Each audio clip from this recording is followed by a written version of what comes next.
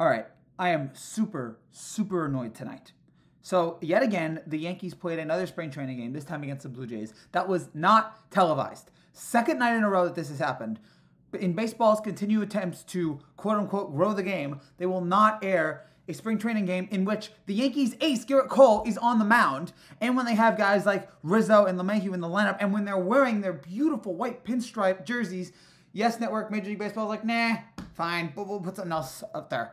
What are you putting up there? Another rerun of Yankeeography? Oh, great. I want to see Thurman Munson's Yankeeography for the 150th time. Is that really worth it? Over seeing Yankees, Blue Jays, and not only that, on a night in which the Yankees hit 4 home runs. 4 home runs. And not only that, Josh Donaldson hits his first home run in spring training. Josh Donaldson, the man who has been a punchline for months, he hit a home run tonight, a 3-run home run. First of all, let me take it back here before I lose my mind. Let me take it back here. So, top of the first inning, Yankees get on board immediately with DJ hitting his first home run in spring training, 410 feet into center right, his first home run. Immediately after that, Giancarlo Stanton singles, then Anthony Rizzo doubles. That sets up for Donaldson with a 3-run home run, his first home run in spring training. Yankees up 4-0. After that, we have a walk from Calhoun. Peraza grounds into a fielder's choice, and then Estevan Florial, a 2-run home run of his own. He makes it 6-0. That travels 356 feet. The Yankees were hitting bombs tonight and hitting them really fast. LeMahieu, 100 miles an hour. Donaldson, 99. Florial, I guess, was the least exciting in that regard, was 90, 92, 93 miles an hour, but 356 feet.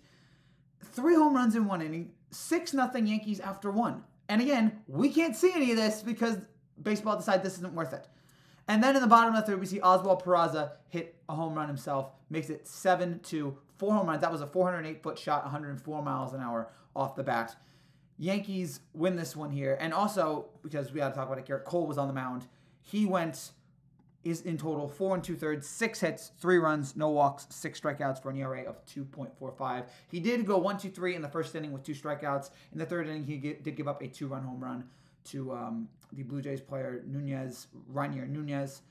That was the only minor problem for him tonight, which is fine. It's good seeing Cole out there looking good. But my God, if Josh Donaldson hits a home run and it's not on television, did it happen? If no one is around to see it, there's no proof that this, except for the videos I gave you are videos of after the home run. There is no proof that there were home runs before this clip started. Awful, stupid, and I hate Major League Baseball for the fact that they are not allowing or showing any of this. It's garbage, and hopefully we'll get highlights afterwards. It's stupid, it's ridiculous, it's nonsense. But Yankees do win this one today. It was great seeing the offensive bats come alive against Toronto, who's probably going to be our toughest opponent in the American League East.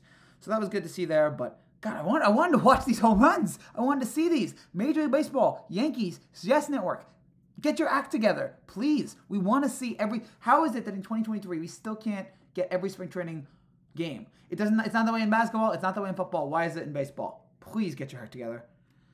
So that's it for now. The Yankees play the Phillies tomorrow. I have no idea if it's on television because at this point, who the hell knows? But hopefully there will be a Yankees-Phillies game tomorrow at 1 o'clock, and we'll break that down. Oh, and I should also mention before we go, IKF becoming a center fielder.